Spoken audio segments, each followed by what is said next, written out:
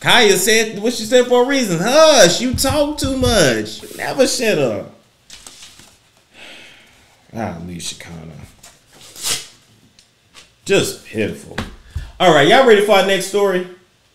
Thank you for the donation, Opinionated. They said, oh, the tan is popping, Storm. Thank you. Thank you. I mean, I've always been dark. Y'all just didn't see it. I'm transracial. Hell, I'm going to say I'm trans-colored. Can I say that too? But I actually am dark, so that ain't even like nothing I made up in my head. But we'll have that conversation later. Moving right along, we got to talk about Lil Nas X, Lil Satan. Because, I mean, the only Nas that I acknowledge is Nasir, the one that used to go toe-to-toe with Khalees every day. As you guys already know, Lil Nas X's shit. Excuse me. See, anytime you talk about the devil, you get choked up. I'm chugging off that smoke coming off your ass, Lil Nas, as you on your way going to hell to dance with Satan. I just want to let you know it ain't gonna end like you thought it was gonna end in that video. You might think you stronger than Satan, but you ain't. He'll let you torque on him though. No lube, but he gonna tear your wings off again and again and again and again and again and again. But you can swim, so you fine. Moving right along from that, yes, that song about to be removed from all streaming platforms, or at least so they say. I almost think that that's a marketing tactic to make you guys go and download it more so that it doesn't disappear and that you never have it. That's the only thing I can really think of with that. I mean, hell, we got all kinds of demonic ass songs out there. Why would they pick to take that one down, if any? Like, it just doesn't make sense. Like, if you think about all the backmasking in music and all the spirits y'all have been taking in and thinking you know, in a sweet dream, and you saying Hell 666, or you think you're listening to a Jay-Z lyric and you screaming murder Jesus, like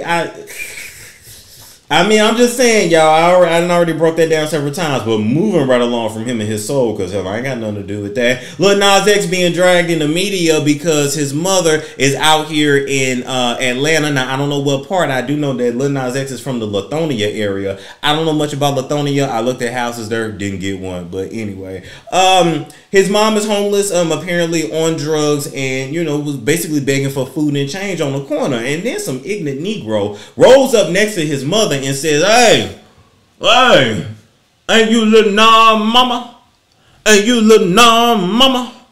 That messed up. Why you out here like that? I'm trying to do the accent. I really can't, but that's pretty much how the video went. I can't play it for you because it's filled with music and I don't want no smoke. But anyway, so everybody started dragging Nas online saying he wrong for having his mama out there like that. He needs to take care of her. He needs to give her some money. I think all y'all need to mind y'all damn business and worry about a relationship with your own mama or your own kids. As a matter of fact, for all you deadbeat ass, horrible ass parents out there that's going to end up in nursing homes where ain't nobody coming to see your funky ass, you need to worry about your own children that came from your own nuts and your own uteruses, not the uterus that this man came from. He know his mother better than any of y'all. If he want to go see about his mama, he can, and if he don't, then he won't. He don't owe her nothing. Why y'all always think somebody own him something? That's why these black celebs don't even really make it to 35 with no money in their bank account, because they always taking care of people because they don't want to look bad in the media, because y'all want to go blast them when they don't buy everybody something super expensive. And what is he supposed to give her? Now, if you did just a little bit of a Google search, you would see that back in January of 2020, Lil Nas X for the first time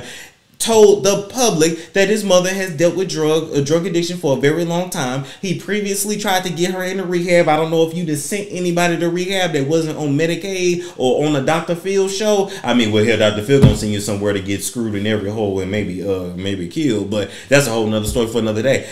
Rehab is expensive as hell. Hell, Keisha Cole already told y'all she spent millions putting her mother in rehab to rehab, only for her mother to relapse and run up out of there. And so what more do you want from him? In my damn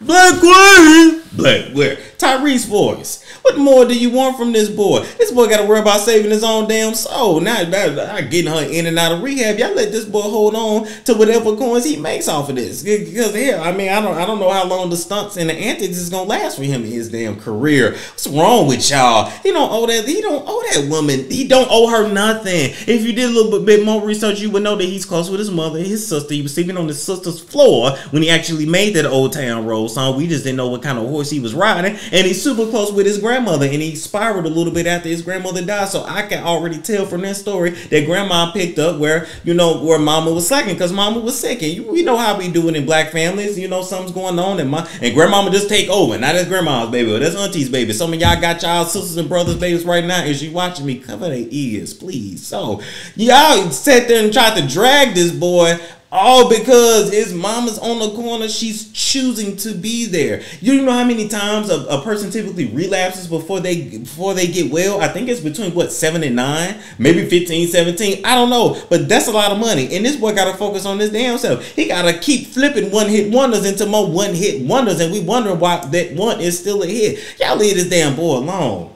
Sick of people always telling people what to do with their family. Here, you come and get her.